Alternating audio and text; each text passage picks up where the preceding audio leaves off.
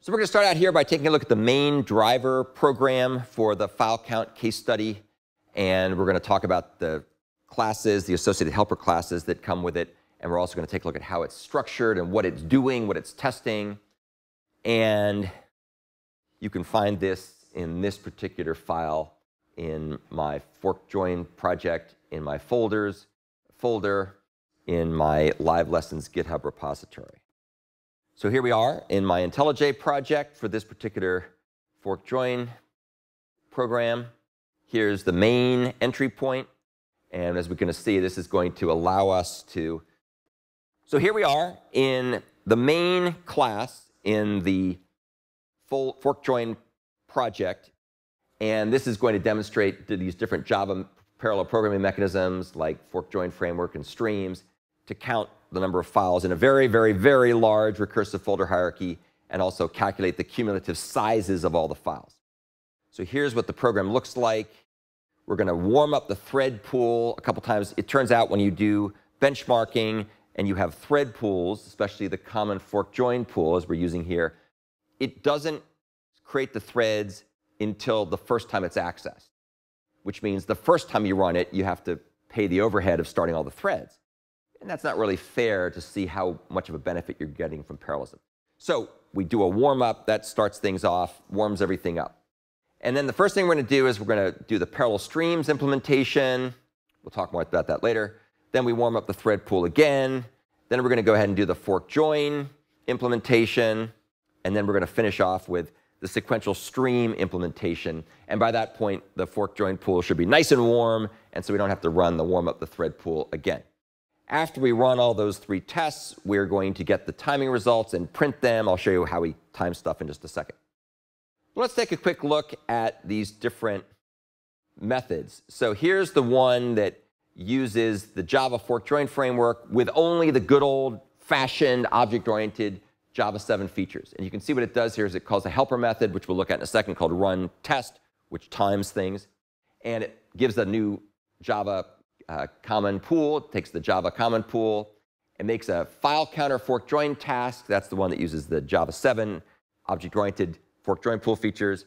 And it goes ahead and it grabs all the contents to traverse. And you see it goes into the system resources folder. That's right here. And there's a folder called works. And you can see there's a lot of subfolders. And this has enormous amounts of files that are recursively structured. So it has to do a lot of work plowing through them to count all the files and their sizes in those folders. And each of these things does pretty much the same thing with respect to the resources that it works on, which is good because we want to have apples-to-apples comparisons for benchmarking.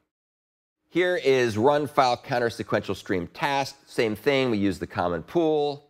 We go ahead and make ourselves a file counter sequential stream task object, which uses Java streams in conjunction with the object-oriented fork join pool. And it also works off of all the recursively structured folders in my works directory in the system resources part.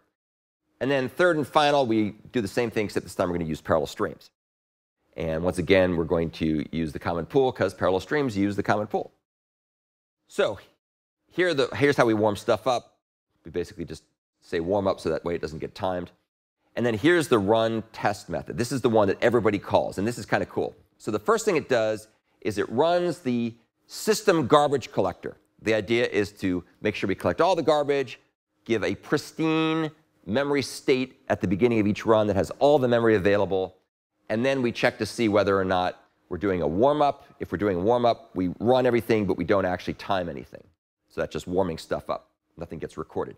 If we're not warming up, then we go ahead and we use this really cool little helper class called RunTimer, which we use a lot, so I'll just quickly talk about it. And it's got a method called timeRun.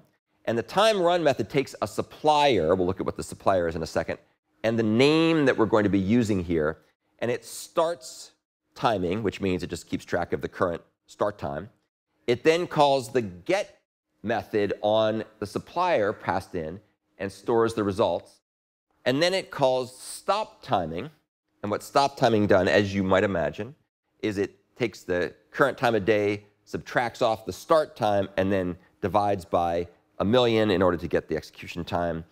in the right format. We want it in milliseconds.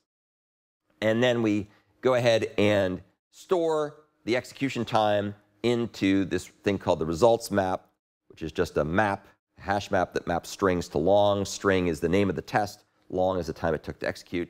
And we return the result. So this way we can time everything in a nice, clean way. You can see here what we do when we run this thing is we take the fork join pool and we invoke the test task in the context of that fork join pool, and then we're going to time everything and run it. When everything is done, we print the results out, which says how much was computed and how many documents were there, how many folders were there, and how big were all the things basically in bytes. So that's the main driver program here.